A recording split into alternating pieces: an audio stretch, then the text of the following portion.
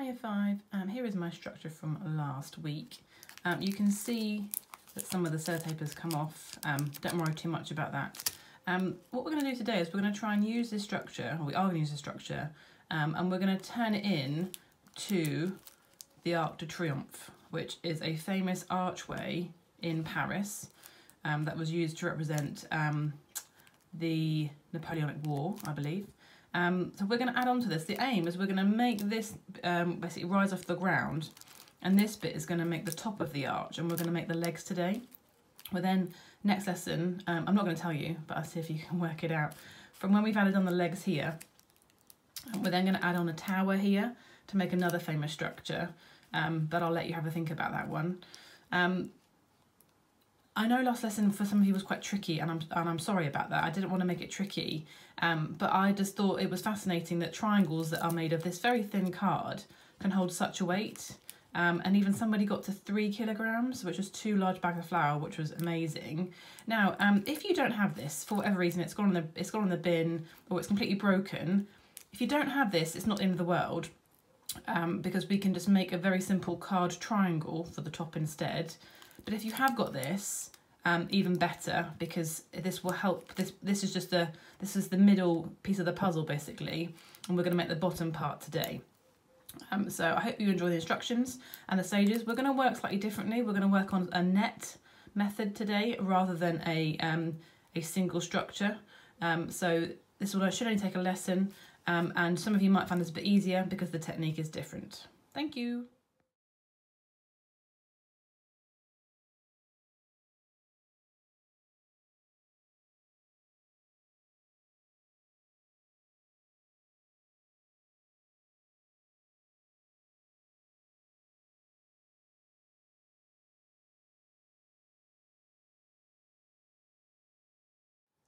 Hiya 5, so here is my net. What we're basically making is a cuboid or a 3D rectangle. So you can leave it like this. We've got 3 centimetres here and 6 centimetres there. But if you wanted to do something that has good finishing, there's something you can add on called a tab. And this will allow you to stick this side here. We're going to fold all these and stick this tab over here. So it gives you a better finish. It should allow you to stick the tape on the inside rather than the outside. If you don't have a tab, doesn't matter.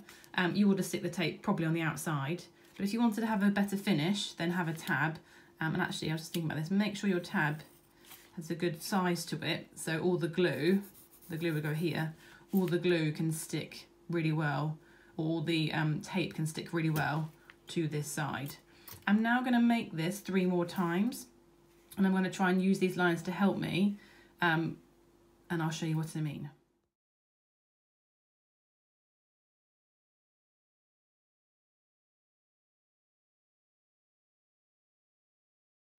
So here are 3 of my 4 legs.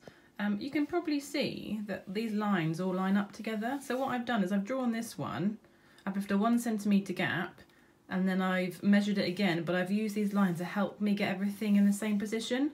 So I don't have to redraw it completely every single time. However, you can see down here, I am running out of space because I'm using a pizza box. So I'm going to draw my final one just here. But it did help to have things in line, so I only have to draw it really properly once here, and what will be is once here.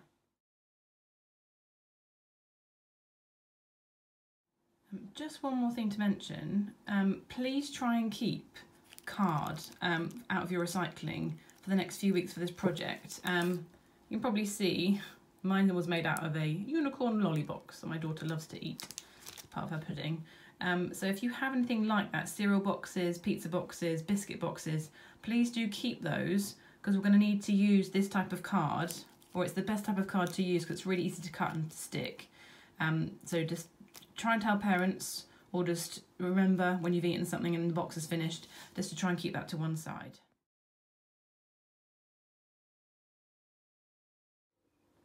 So here I've cut out my 4 net cuboids, or 3D rectangles, ready for constructing. You can see today I've got a pizza box that I've used. I'm going to try and keep this card on the outside because I think the presentation will be better. So if you have got, like I have, colourful sides, try and make that be the inside of your structure. And what we're now going to do is we're now going to use the ruler, and we're going to line it up on the lines, and we're going to fold them. So we're going to start to make this become 3D.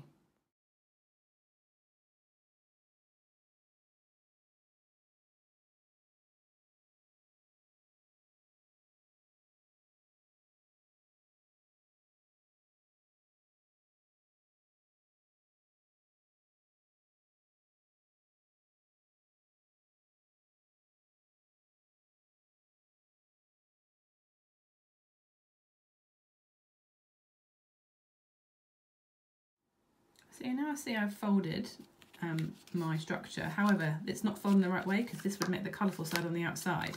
So just manipulate it back on itself, because you've already got the crease in the fold, and make it go the other way. Make sure you also fold your tab as well, because that's going to help you stick. And then we're going to construct this into a cuboid with a bit of glue or some tape.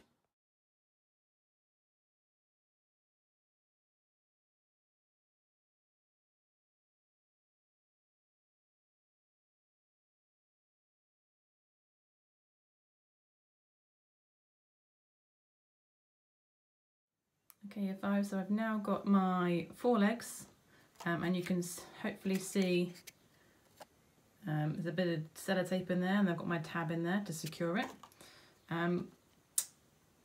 Here is my structure. Now what I'm going to do is, tricky one-handed, but I'll do my best. I'm going to try and spread these out. There's a bit of a gap in between because there's 4 column-like legs on the Arc de Triomphe. And then I'm going to take this structure and I'm going to place it on top. And I'll have to do a bit of adjustment, best I can, to make them fit. Now you can, if you want to, glue these on, or you can just leave them loose, that's fine. Now if you are someone who hasn't got this structure, that's okay. Take that off and make yourself a 10cm piece of card, and then you can just use that as your structure there, ready for next lesson. I can even put that back on top actually, look at that. So next lesson from the Arc de Triomphe, we are going to make another famous building. So again, please make sure that you have either your strong structure and your forelegs, or you have your forelegs and your piece of card, because we're going to need something in between the legs and the tower that we're going to add on top. And I'll let you have a little think if you can work out what we're going to make next lesson. Again, please upload your work to Teams so I can see how well you have done, and ask questions on the class page if you need any help. Thank you.